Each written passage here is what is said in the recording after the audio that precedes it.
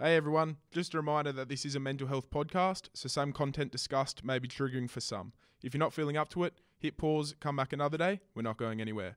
If it is an emergency, please don't hesitate to contact Lifeline on 13 11 14. That is a 24-hour service. Thank you.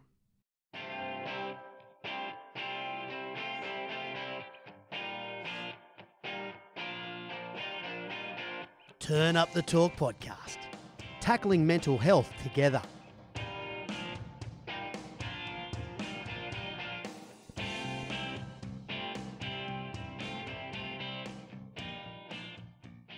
G'day guys, and welcome to another episode of Turn Up the Talk. You're joined by Pat Clifton, Lockie Drew Morris, brought to you by the Covelli Hotel and Doyle's on the Beach down at Watson's Bay. Today we're joined by a pretty special guest. He's played over 200 games for Melbourne Victory, over 90 goals, 54 appearances for the Socceroos, and 28 goals for the Socceroos. Quite a rap sheet, mate. Archie Thompson. Yeah, well, it's a good rap sheet, man. It's better than having the other rap sheet, isn't it? Thanks for taking the time to come on, brother. How you My been? pleasure. Yeah, pretty good, man. Look, it's obviously tough down here in Victoria because of restrictions and only allowed out a certain amount of time. And I could possibly see, from those that go to jail, how sometimes they can feel a little bit isolated and feel like the world's against them, which I suppose it is in that situation. But it feels like it very much here, and it's really intense sometimes, even just walking down the street, because you're, like I was just telling you, you don't know if you're in someone's personal space. They probably don't know if you're in yours. But I'm pretty cruisy. If I get this so-called COVID, I get it. I just have to isolate for 2 weeks. But, yeah. Being a professional athlete for 20 years, how hard has this been? I mean, it's 1 hour a day of exercise. Are you strict with that hour a day? You need to get out? Well, yeah, to be honest, I do.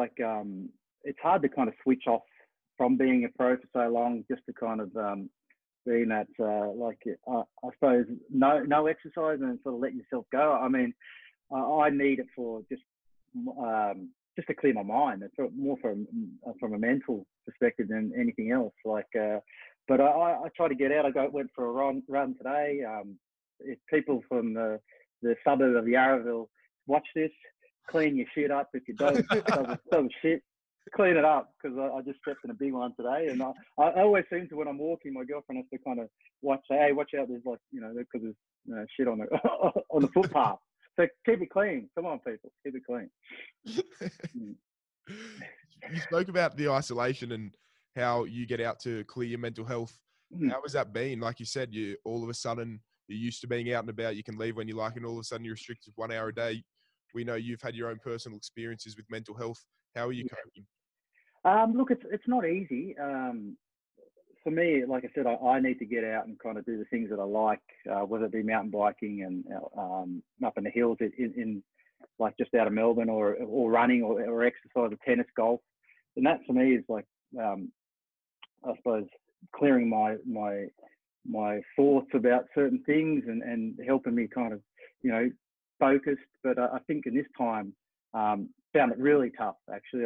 It's funny enough, I'm speaking to you guys now. I actually just reached out to go and see a psychologist because I just felt like things, and people don't talk about it, and I feel like things are closing in. You feel like the world's against you.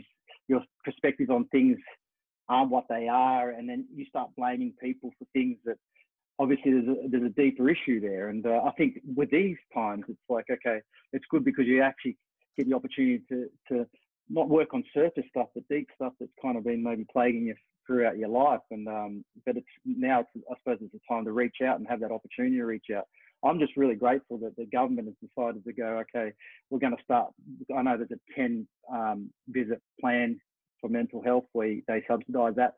Now it's 20, but for me, it should be free anyway. It's like, for me, that's the most important thing that any person is, their mental health and the way that they live their life. And if people are struggling, how can we help that? I mean, the government seems to be subsidising, I don't know, but stuff that's not maybe important as what mental health is. And, just a quick story on how tough this period's been is that my brother, in South Australia, is going through a bit of a rough spell with his ex-girlfriend, and then he's because he felt like he couldn't reach out. He's kind of rang me and said, "Look, Arch, I'm sorry, and I'm just going to have to say bye." And I'm like, what the hell? So I've actually had to ring and get someone to go over there and check on himself, his safety, and and he's gone and harmed himself. And if I hadn't maybe rang, I don't know what would have happened in that time that no one was there. But now he's obviously that, and that's kind of his story too, and he's reaching out. Obviously, he's taken a little bit further than what he has in the past. But these are the issues that a lot of people are plagued with at the moment, is just feeling like the world's closing and in on them, and they haven't got someone to speak to, or they feel like they can't speak to anyone. I'm just thankful that I felt like there was something not right, and he's on the mend, and it's great. But these are stories that are happening in the community that we don't know about, because I think the focus is on so many other things, and mental health is the most important. And I just read the amount of suicides in our community is jumped ridiculously, and just because of the situation, maybe not people having that opportunity to reach out or feel like they can't reach out. So kudos to you boys for obviously having a podcast that helps get messages, awareness out there that no one's alone, and that we're all connected, and we all can hopefully pull whatever person's in some depression or deep thoughts, that we can help. Thank you, and we're sorry to hear about your brother, but it's good to hear. Oh, mate, but look, mate, that's his journey, and it was he's in a better place now. He's got people around him he needs to, and it's just a story in so many that's happening at the moment. But it's just being able to reach out, and even to a friend or family, just to say, look, I'm going through a bit of a tough spell. Can you help me out? And sometimes just a call or a text or a message certainly goes a long way. And I'm really, really grateful he's turned his life around just in this little period. But I mean, it's still going to be a really long journey. Yeah, of course. If we can go back to where we were just talking about the government and subsidising things, I think it has come on more, and they're a lot more aware, the government. Growing up, was mental health a taboo topic? Sorry? Was mental health a taboo topic growing up? No, not at all. Like, I feel like it's only sort of come to the forefront in the last decade or so. My first sort of knowledge of mental health organisations was the Big Blue. So the Big Blue was like a foundation, obviously, that helped with men's health. And so naive I was, is that, like, when we played Sydney FC and Melbourne Victory, that was called the Big Blue. Yeah. So when we had the psychologist come into our meeting one day and said, "Archie, what do you feel about the Big Blue?" Which is Beyond Blue, sorry. So Beyond Blue, which is the organisation. I said, they go around asking everyone, and they come to me, "What do you think about the Big Blue and Beyond Blue?" And I'm like, I don't feel any pressure. It's just a game. I love those sort of games. and I remember my mate next to me just laughing to himself, because it's like, man, we're not even talking about the actual football match. We're actually talking about the organisation, Big Blue, or what, mental health. But that was probably, my first thoughts on mental health. But I tell you what, I wish it had been around a lot longer than what it has now. And it needs to start in schools. It needs to start. Everything needs to start in schools, and I just feel like we're bogging kids down with putting pressure on them to succeed at things that they don't even necessarily need or passionate about. And I just feel like we should be teaching these kids at a young age the importance of, like, mental health. What's your passion? What makes you happy? All those sort of things that seem to get lost at the moment. We've got to start somewhere. I'm just glad it's out there now. We've got Movember. But it certainly helps. Beyond Blue, and there's so many organisations. The more we keep putting the message out there, the more the people that feel like they haven't got anyone, they're aware of it and they get help. Yeah, exactly right. So growing up, obviously you weren't too aware of mental health. Looking back now you know what mental health is. Can you look back and say mental health is something you grew up with? Mental illness is something you grew up with? Look, I feel like we've all got some kind of issues. No one's perfect, and I feel like with my, obviously, growing up in the professional environment, some of those things they get pushed aside because there's so much pressure on you wanting to perform and having success, and you forget all those little things. And I feel like if I had been exposed to some of those organisations early on, I would have been able to deal with situations instead of masking them, whether it be drinking or whether it be doing anything that like wouldn't help. It's and just to have that awareness and someone telling me that, there's a better way to do things, I feel is important. And in certain situations throughout my career, I felt like I could have certainly helped in situations that I felt that I was, really struggling with the breakup of my family and my marriage, ending of my career. Like just so some of those things just came all at once, and I was like, man, sometimes I couldn't even get out of bed. And even when football was a place for me to kind of go and forget about a lot of things, that wasn't even helping me. So it wasn't until I sort of reached out to my other brother who works in the mental health sector to say, look, I'm struggling. These things are really coming, like, just struggling. And and just with that and being able to share it with people and sharing it with you guys and not being ashamed of all that and being honest, I think is an important thing. And like I said, like, people mask their thing in ways they probably shouldn't. And I've done that, and I probably still do it now. We're all learning. I'll probably be about 80 years old and still learning, the fundamentals of life. But it's just good that we're starting on the right track.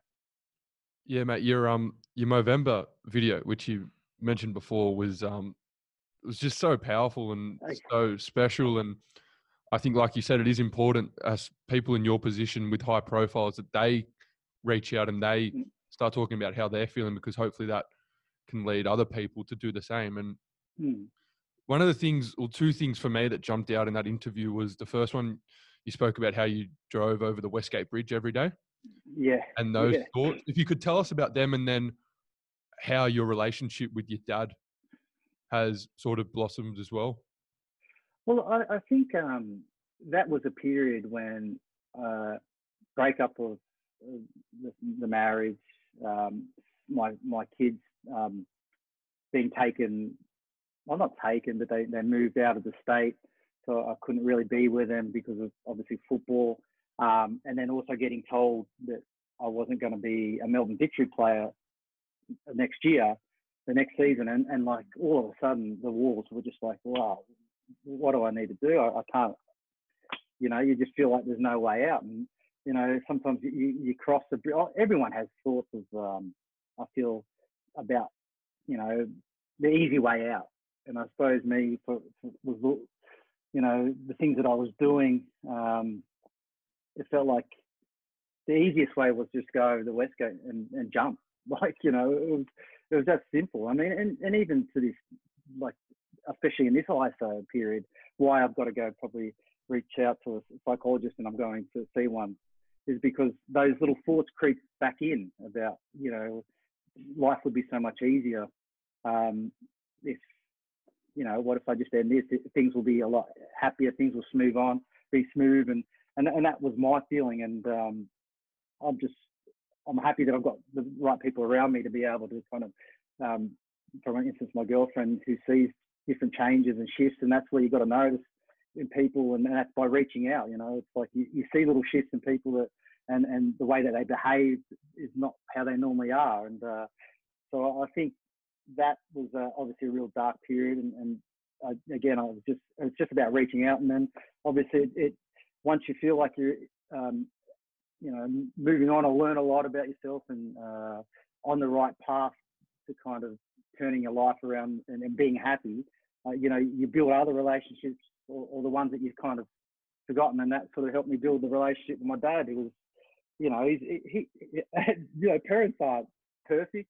I mean, I have kids. It's only probably in this last period that because I haven't been able to see them, and that adds to that whole mental health side of things. But you kind of reflect, and if you were present as a dad or not. And I felt like for a long period of my being a parent, I wasn't. And, but then I realized it's hard. It's bloody hard work. I don't know if you boys have kids, but it's hard work. And now I have respect for my dad. Okay, his environment was tough growing up too, because he came from a poor family. But it's just funny how all these sort of things that happen to you start reconnecting with people and building relationships that were lost.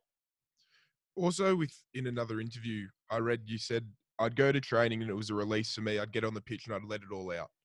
Yeah. In your final year of soccer, you felt like you couldn't even do that anymore. What did you turn to? Look, obviously, for me, it was drinking and carrying on, and that for me was the easiest way to escape things. And it got to the point where I was even like ringing up and when I was going, when I had training, was like, I'm not feeling well. It's because, the night before or even that morning, I was drinking. And that was hard because, I love football. I was feeding my blood. I was 4 years old when I first kicked the ball. So, and it had always been a release for me. But then obviously when it wasn't working, it became harder. And like I say, you feel really isolated. You don't want to leave your place. You're feeling like you're letting down people. You don't really think about yourself. You just think about others. And I feel like that's what happens, is that you forget about yourself. And then you're not kind to yourself. And that's kind of that period that I was in. And, but again, I'm pretty grateful and thankful that I had the right people around me to put me in the right direction, have the right people to talk to. And again, it's just building awareness. For someone that's sort of not to the extent that you were going through, obviously, as a professional athlete, but someone in the hole that you were in, what's a tip to help them get out of that? Is it just to have a conversation? Yeah, 100%. A conversation. And I feel like now it's, even when I speak to mates of mine, and like, you think that they're the hardest, toughest blokes when you see them in person, but like, I feel like with all this talk and the mental health, and people are opening up more, and it's a lot easier to be able to tell someone what you're actually going through, what you're feeling, and then they can relate. And then the conversation starts. And I think that's the important thing, is to reach out to someone, to not be afraid to say how you're feeling. It's it's what I've learned over the last few years, is that, like I said, a man, everyone's got this perception of what a man should be, but the actual fact is that we're all human. We all feel. We've got emotion. We all love. We all hurt. We all hate. We all love. It's just life. And I feel like if we break down those walls and barriers of that, what a man should be, and have a conversation, it's just better. Awesome. That's great. What does life after football look like for you? So we saw you involved in some academies. Is that right? Yeah. So look, man, football's in my blood. I love it, and but I love it at a level where I see kids getting enjoyment from it. I mean, I still love to see a kid that's talented, and then you can try to guide them in the way that you want. And obviously, with being part of Football Star Academy, that they focus on just schools. So like going there, kids have fun, and that's the important thing about it. I mean, for me, I've always played with a smile, so I want to give that to the kids, the opportunity to have a kick, and obviously doing stuff with Fox Sport. I've actually become a ambassador for Polished Man.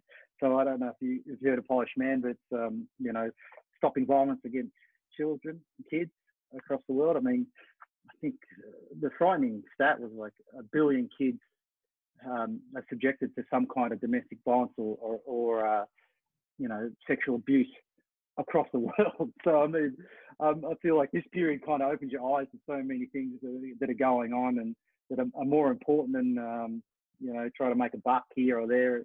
So that's something that I'm really passionate about, and hopefully I can still do a lot more with Fox and football, grassroots level at the top, being a part of something. But man, I've just enjoyed my journey. I'll take one day at a time and see what happens, man. Who knows what I'll be doing? It's a good attitude. Congratulations on that. Cheers, put up bro. a post last night about fan questions. Okay. Quite a few, but we've just narrowed them down. So we got one. Okay, from sweet. Boston, and one was, what was your favorite place to play at? Oh, favourite place. To be fair, I used to love playing at Sydney, especially Sydney FC's, because the shit they used to give me. We were in the Cove a few times. So Oh, we mate. didn't give you anything. Oh, We were on the side. Well, mate, You're gonna hang up on us. Mate, that contributes to my mental state. So you're the reason why I'm a whack job. No, look, but for me, it was like, whenever I hear the chant that Australia says no, Archie Thompson, Australia says no, like, for obviously representing the Socceroos. But for me, it was more that it was a sign of respect. And I love playing against Sydney because it was always such a great atmosphere and stuff. But even still cop stick when I'm with when I was at the games in the grounds, like I was at I can't even remember, it was my Sydney victory game, and man, I was copping some abuse. Like it doesn't stop. Like it's even when there's a Melbourne City victory derby, like I'm a neutral now, man. I only just played the game. That's past, but still copping some real abuse from the City fans. But it's in a way, I like to see it as a kind of still a bit of respect, but yeah, a bit of fun too. No, definitely. I think just along that as well, when Steve Smith, he speaks about the Ashes last year, and every time he walked out to bat, the Poms, the English crowd just absolutely gave it to him. And in that documentary, he spoke about how all he looked at it was a sign of respect, because he goes that they wanted me out. So that's all I looked at. I didn't take it personally. I was like, okay, well, I'm pretty good then if they just want me out. Well, yeah, that's what I kind of feel like. A lot of clubs and a lot of fans used to do because of that. But then, there's some places I go and like, man, I hated you, but I loved you. Or like, you were that type of player that, man, you used to kill us, but respect because I really enjoyed the way that you played. So that's cool. I mean, I feel like it's, if you're going to have an impact in someone's life, that's why I feel like, I mean, for me, it's about being humble, try not to let the ego get away from you, which I have a lot of the time in my career and life, but I feel like I've got getting a hold of it. But it's just about having that legacy of people seeing how you play and you're humble and that you love the game, and they see you love the game, and you can stop and have that conversation with them after it, instead of kind of giving them the cold shoulder, which I feel like I've done over my whole career, and that's why I have such a good relationship with a lot of supporters anywhere, but especially with my own here at Melbourne Victory.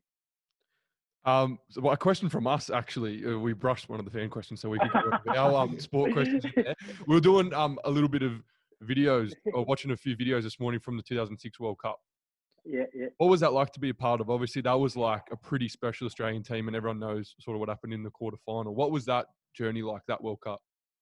Yeah, man, it was awesome. Like, to be honest, though, it's hard to say because we were kind of shipped in this little compound that we didn't see much of what was going on, and it was shitty internet back then there, so it was like there was nothing like what we have now, so we couldn't get what was happening back home. But I suppose from a team and a brothership and I don't know, a family, for me that was a special time because we were like that. I mean, there was no egos. It was just a bunch of boys that broke such a long history of not making the World Cup, and we're there and we're just enjoying every moment of it. I feel like probably I've been part of a lot of qualifications after that, and obviously going qualifying for World Cups. Just didn't have that same kind of, I don't know, that family feel about it. That that was, but for me, like representing Australia and getting into those squads were amazing because it's it's a pinnacle for me. But that team and that era and that World Cup was special, man. And just celebrating after that game against Croatia, man, I was like, there was 40,000 there, 20,000 stay behind, which were like Aussie fans going absolute nuts. Me on the sideline air guitaring to AC/DC, and then even after Mark Paducah, said, "Man, Archie, that was unbelievable." Because I was just up and down with the corner flag. I think and the crowd was just going off. So I mean, I didn't get a minute of the World Cup, but I probably was more the most entertaining to watch. Yeah, it was good fun. We've got one more question. You may have just touched on it. What's your proudest moment on and off the field? Oh, proudest moment. Obviously, having my kids were, for me, the proudest moments. On the field, there's been so many good ones, man. Like, obviously, the 5 goals in the grand final against Adelaide was pretty special. World Cup qualifiers. Probably one of the special moments was playing in the Uruguayan game in 2005 in Montevideo. Like, starting that match was crazy. Like, listening, I was with the anthem and Australian anthem come on. Couldn't hear it, but then when they obviously played theirs, that you could feel the ground shaking underneath, and it was just like an atmosphere that was unbelievable. So for me, that was probably a highlight. But then I feel like a highlight. Scored a couple of goals with the Socceroos. Obviously, 13-1 was unbelievable. but one goal I scored against Iraq. We were down 1-0. Our qualifications weren't great. We were really struggling to qualify, and Timmy scored a goal like he does, and then I ended up coming on and scoring a winner, and that actually helped us sort of gain a bit of momentum, got our World Cup back on track because that's what we needed. So that was a really important match for me too. But there's lots, man. There's lots. It's been an absolute pleasure to talk to you, and I think you summed it up before. You always sort of played with a smile on your face, and to have someone like you with your character and your profile come out and talk about being vulnerable is absolutely great, and I'm sure it's going to help a lot of people. For those people out there struggling, what are 3 tips that you'd narrow it down to? 3 tips. Mate, look, it's hard. I mean, I'm still learning. Like, you know, every day is different. Every time, every day you're feeling something different. So, I mean, for me, it's obviously have a conversation, reach out to someone. You know, don't be afraid to tell people how you feel and what you're feeling. I think people appreciate that, because if you keep it bottled in, it's just going to start eating you inside out. And I feel like if you have the conversation and you're honest, then people relate to you, and then they can tell you how they're feeling, and then they tell you how they've got through that, and then that's how you kind of navigate through something, because we're all the same, man. No one's better than the other person. We're all just trying to live the best life we can. So obviously, don't be afraid to tell you how you're feeling, have the conversation. The third one, man, probably just, I don't know, man. It's hard. I think just be grateful that you're on this planet, you're living your life, and just to be happy, and just do the best that you can. Just do the best that you can. That's all you can do in life, I think. Well, like you said, I don't know if I don't know, man. Like I said, it's there's so many things you can do and say. It's just, but I think the first one is just to be not afraid to open up and say how you're feeling. 100%. Well, like you said, mate, for someone of your caliber to come out and speak so openly and take the time to join us, we really appreciate it. My pleasure. We love the work you're doing, and congratulations with the work you're doing, and all the best, mate. Champion. Thanks, lads. I appreciate it. And once again, thanks to the Clovelly Hotel and Doors on the Beach down at Watson's Bay, and thanks to you guys for tuning in, and we'll see you next time.